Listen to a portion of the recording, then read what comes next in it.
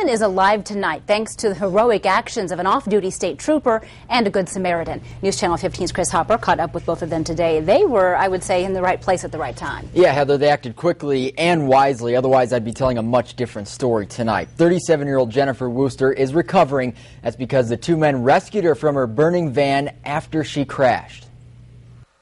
Yesterday afternoon, around 4 o'clock, 37-year-old Jennifer Wooster was driving her van along State Road 9 near Walcottville in LaGrange County when she lost control and crashed into a utility pole. Trying to turn on to 600. Luckily, at that moment, off-duty State Trooper Mike Carroll was driving through that area. He saw the van, and it was on fire. As I got up there, I ran up and just tried to take her out of the vehicle the best I could, but I just couldn't do it. I couldn't do it by myself. Then another hero showed up to help. It was this man, 25-year-old Marcus Michael from Fort Wayne.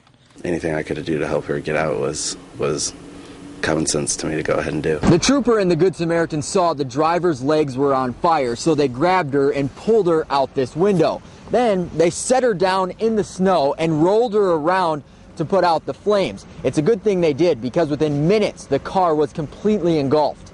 Without Mr. Michael's help, there was no getting her out of that vehicle. He was instrumental in helping me take her out of that vehicle. And to me, he's the true hero in all this. Michael helps people at his job in Auburn on a daily basis, but on this day, he was a hero, even though he doesn't want to call himself that. If you have the capabilities of helping somebody like that, that you would offer that to somebody.